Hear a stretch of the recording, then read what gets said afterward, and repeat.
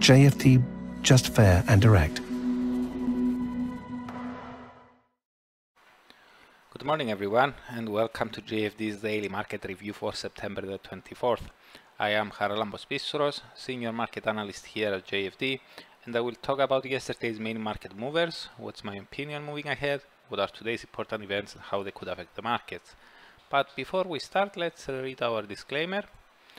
The content we produce does not constitute investment advice or investment recommendation, should not be considered as such, and does not in any way constitute an invitation to acquire any financial instrument or product. I will leave you a few seconds to read the rest and then we will jump into our analysis.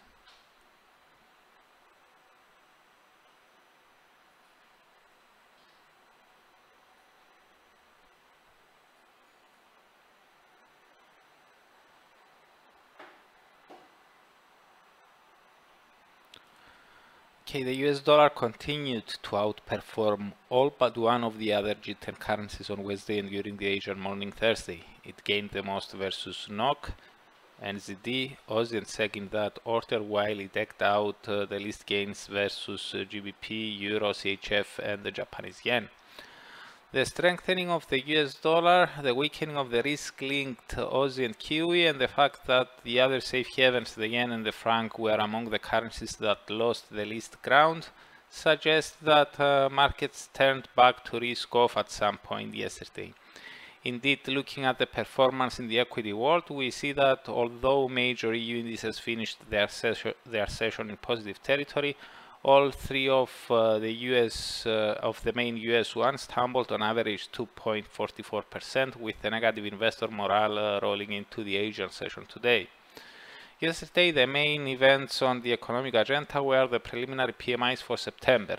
In Eurozone, the manufacturing index rose, but the services one slid into contractionary territory, more than offsetting the improvement in the manufacturing sector.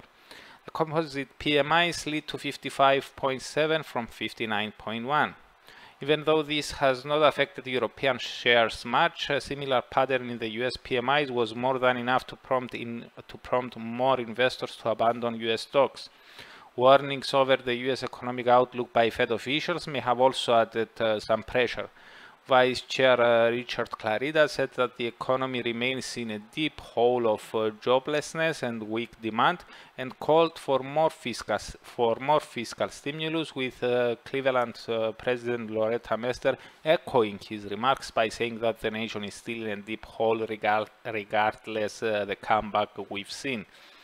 As for our view, the PMIs had two concerns with regards to the global economic recovery, while the new restrictions in several nations and the prospect of others following suit suggest that if the virus continues to spread at a fast pace, the October indices may be much worse. We would stick to our guns that further declines in equities and other risk-linked assets are possible, something that could keep the safe havens dollar and yen elevated. We will hold some reservations with regards to a strengthening Swiss franc, due to the fact that the SNB remains committed to intervene in the FX market when it judges necessary in order to weaken the currency.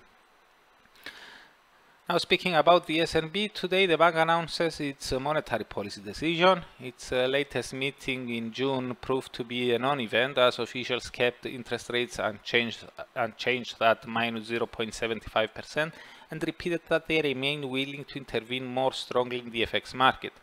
They also reiterated the notion that the Swiss franc remains highly valued, with President Jordan saying that they made substantial interventions since March and that there is no specific limit to that. With the franc now trading at higher levels against the euro than back then, we expect Jordan and his colleagues to reiterate once again that the franc is highly valued and to continue signaling willingness to intervene when necessary. Having that in mind, a similar stance to the prior one is unlikely to prove a major market mover for the Swiss franc. We have another central bank deciding on interest rates today, and this is the Norges Bank. At its prior meeting, this bank decided to keep interest rates unchanged at 0%, repeating that the outlook and balance of risks suggests that they will most likely stay at that level for some time ahead. Officials acknowledged that the economy is in the midst of a deep downturn and added that new information largely confirms the picture of developments presented in the June report. Now, with the GDP data showing that mainland Norway contracted 6.3% in the second quarter, very close to the bank's estimate, and the CPI is accelerating in August, Norges Bank officials are likely to continue sitting comfortably on the sidelines. Now, as for the rest of today's events, during the European session, Germany's IFO survey for September is due to be released. Both the current assessment and expectations indices are expected to have increased to 89.5 and 98 from 87.9 and 97.5 respectively. This would drive the business climate index up to 93.8 from 92.6. An improving IFO survey is supported by the ZEW survey for the month, both indices of which rose by more than anticipated. In the US, new home sales for August are coming out, with the forecast pointing to a 0.1% month-over-month slide after a 13.9% rise in July. We also get the initial jobless claims for last week, which are expected to have declined slightly to 840,000 from 860,000 the week before. As for the speakers, we have 5 on today's schedule. Fed Chair Powell will speak before Congress for a third day in a row, while we will also get to hear from US Treasury Secretary Steven Mnuchin, Chicago Fed President Charles Evans, New York Fed President John Williams, and Bank of England Governor Andrew Bailey. So that's it from me. Thank you very much for watching and listening.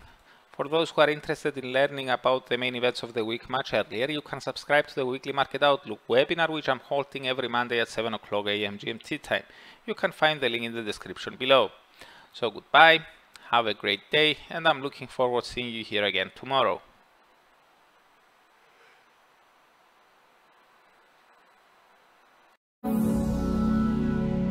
JFD, just fair and direct.